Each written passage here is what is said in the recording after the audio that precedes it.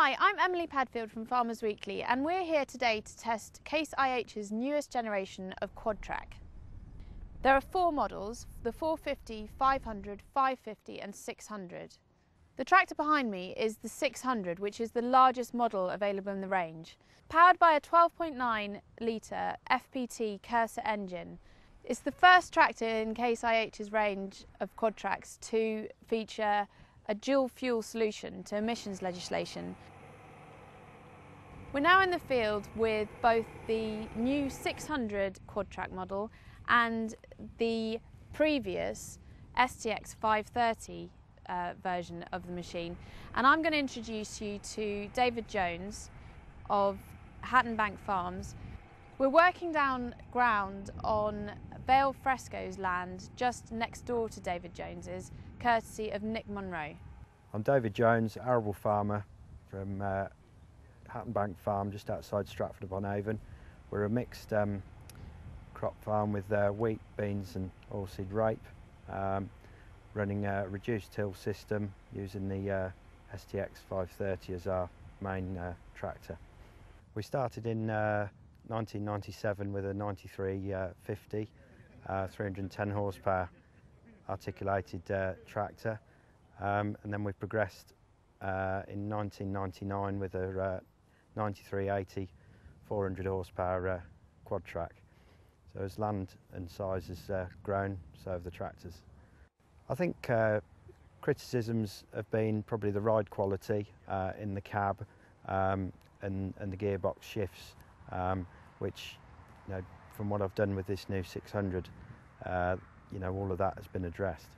Well, the minute we moved the machine in the yard, it was really visible and noticeable the improvement of the ride quality in the cab. Combining the two together, very smooth gear shift, and the cab offering that comfort is absolutely excellent.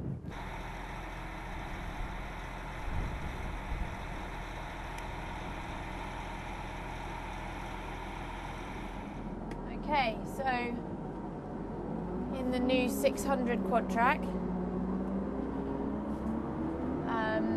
with a Simba 6-metre cultivator on the back.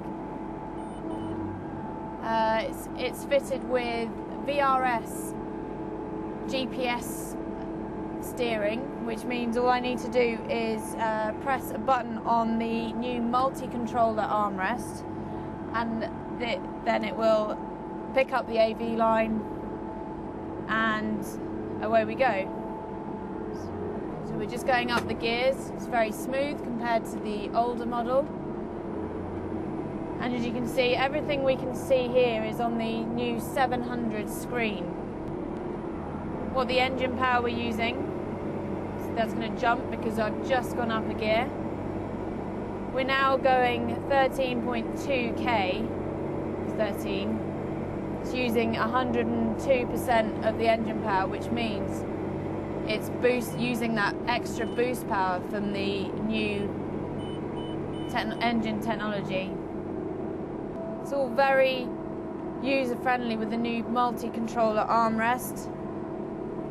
Case IH have tried to do this so that models right from the 100 horsepower Maxim right up to the 600 horsepower plus Quadtrac have exactly the same operating software and setup.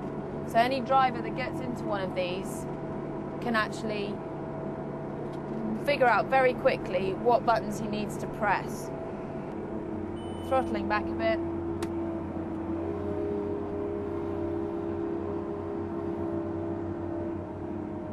Lifting the cultivator out of the ground. Trying not to run over their hair.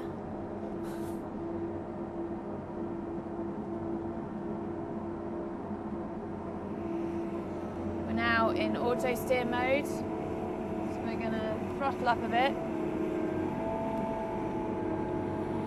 Start to go up the gears again.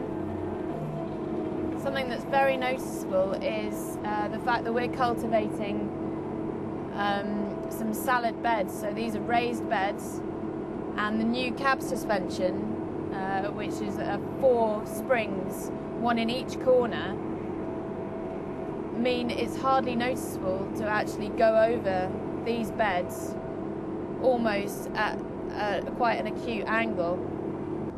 As you can see from some of the actual headland work, it's so manoeuvrable for such a huge piece of kit.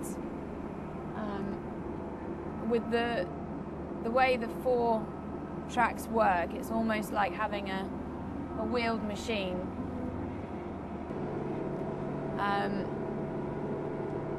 Users of the existing Puma ranges will be quite familiar with this new joystick for the Quadtrac. You've got everything you need there: forward, reverse shuttle, up and down shifts, hydraulic controls, and it's all very straightforward. The benefits to me of a Quadtrac, we've always got 4 corners driving. The headland management, as in compaction, is they're very kind on headlands, no scuffing. And then when we want to do the heavy cultivations, we've got the power to the ground.